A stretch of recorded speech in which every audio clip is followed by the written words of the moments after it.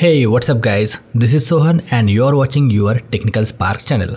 Friends, you must have got the idea by checking out the thumbnail that from today onwards I'll be starting new series that is on the SQL cluster, or you can say failover cluster. Because earlier what happens, whatever the series I have teach you in all the application which I have demonstrated, they are going to connect to the single database server. Okay, but what if database gets fail? Then my entire production environment will be down, right? So it will be huge downtime for me, and there could be P1 incident will be raised, or war room gets open, because all your application will stop functioning.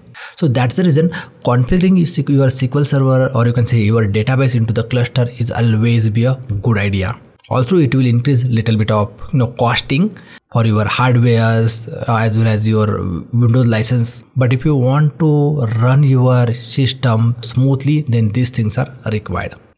And in this series, I'm going to demonstrate from the scratch that how exactly you can configure your SQL server into the cluster.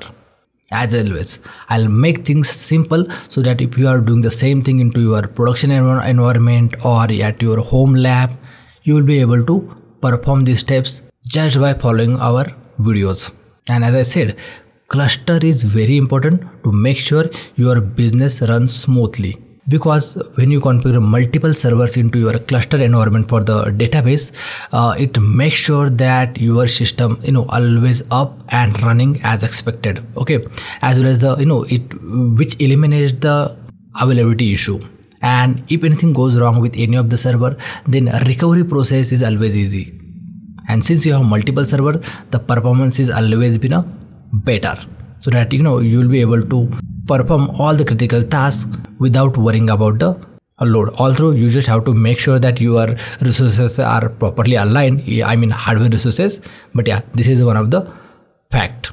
And as and when you want to scale your environment, you will be able to do that when you have servers in cluster. Because at a time you can work on the primary node and then secondary node, right? So whenever any one server is down, still your application will be working fine. And very important thing guys, I would like to let you know that when you configure your SQL server into the active passive mode, then only one SQL server license will be utilized, you can say cal, right? Because at a time only one server will be functioning, which is active server. So this is how you will be able to save your money on the costing or licensing. Also, you have the options how exactly you would like to configure your SQL server, whether it's active passive or active.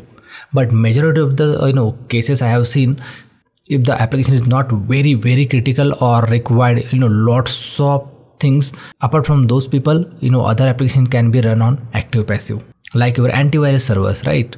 DLP servers, so those can be run on the active passive. And the another thing is you have to be concerned about the IOPS. So whenever you are configuring your database, so that particular your application for which you are configuring your SQL database or cluster, how much IOPS are required for that application. So you just have to calculate these things with the application vendor side. Okay, but that's not a part here. We'll just focus in this entire series on how to configure your SQL server into the cluster in active passive. So hopefully guys, this much of introduction is enough to kickstart with this particular series.